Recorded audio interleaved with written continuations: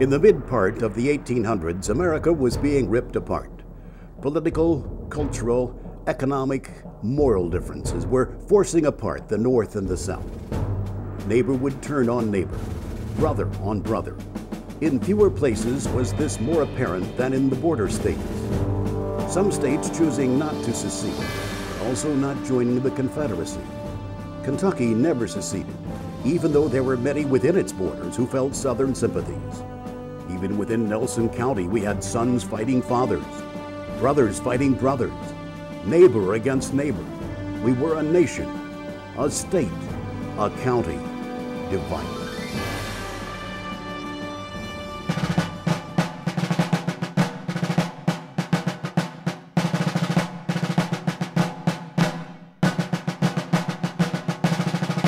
Charles Anderson Wickliffe, former governor of Kentucky, was very involved in the situation here in Bardstown and Kentucky in the early months of 1861.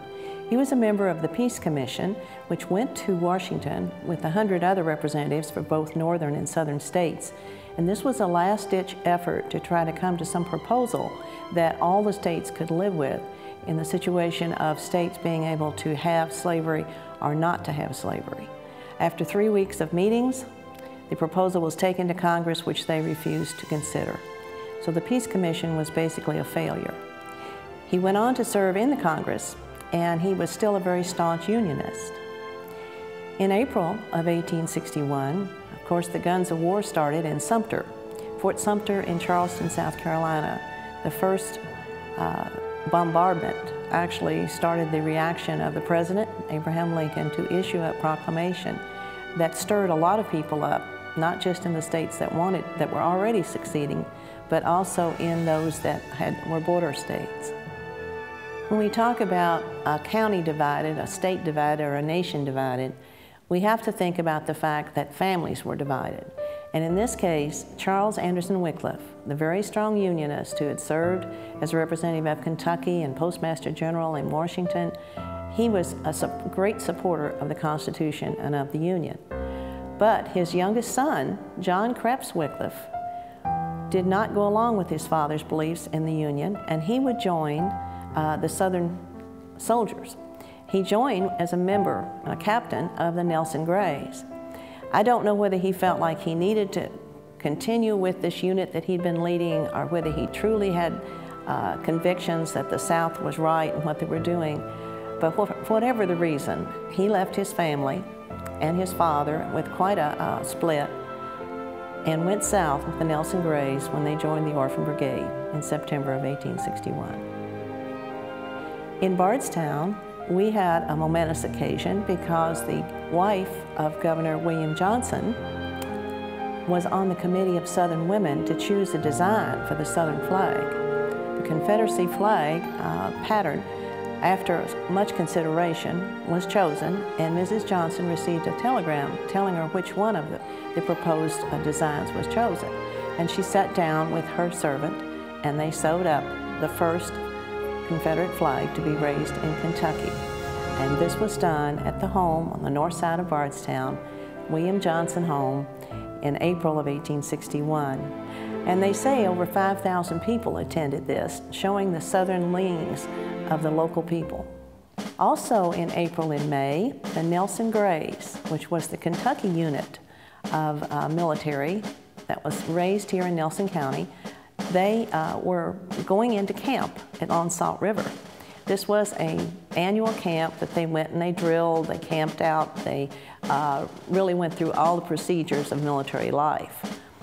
As a group, they had not committed either north or south because they were concerned with their service to Kentucky. But after Abraham Lincoln's proclamation, there was a great division in the Nelson Grays, and many of the men left because they had Union leanings, and those that were left in the group went on to continue their Southern sympathies by joining the Confederate Army. And they would leave here in September of 1861, and most of them would not come back till September of 1865. St. Joseph College was a boarding school for young men. These young men came from all over the South. It was operated by the Society of Jesus, which we more commonly call Jesuits. And in June of 1861, there was a lot of controversy going on at the college. Many of the students wanted to go home. Now, the reason for their wanting to go home was the rumors of war. Most of the students, a high majority of them, were from the South. Only 14 of the 260 students at St. Joseph College were from northern states. The students from Louisiana, Alabama, Georgia, Texas, all wanted to go home. And they wanted to go home to join the units that were forming. They had had letters from home, they had seen newspaper articles, and they were afraid if they didn't go home and join, they would miss out on the war. Well, the Jesuits had quite a time convincing them that if they would just stay and finish out their year, which wasn't but another month of classes, then they could go home. It's a normal break time. But the unrest caused the Jesuits to reconsider the normal commencement time, and they moved it up 2 weeks. So in 1861, they moved the commencement back 2 weeks, graduated 8 students, also gave premiums to another 80 students, and told the boys if they wanted to go home now, they could. This would turn out to be the last graduation that the Jesuits had at St. Joseph College, because the upcoming war changed the life at St. Joseph College forever. Former Governor Wycliffe was on a committee here in Kentucky they were corresponding with the federal government and Abraham Lincoln about arming the Loyalists in Kentucky. And Lincoln wrote the order to send over 20,000 rifles to Kentucky so that the Kentucky Union supporters could arm their supporters. This was going on in May and early June of 1861.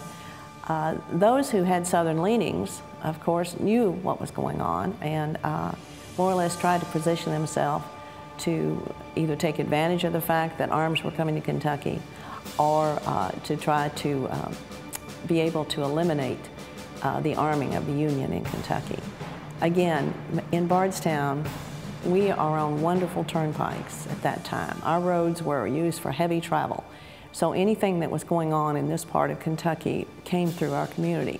So with lots of activity, lots of travel, the anxiety, the anticipation, and the worry about the upcoming actions, a war between father and son, brother and brother, this was going to happen, and it was going to happen soon.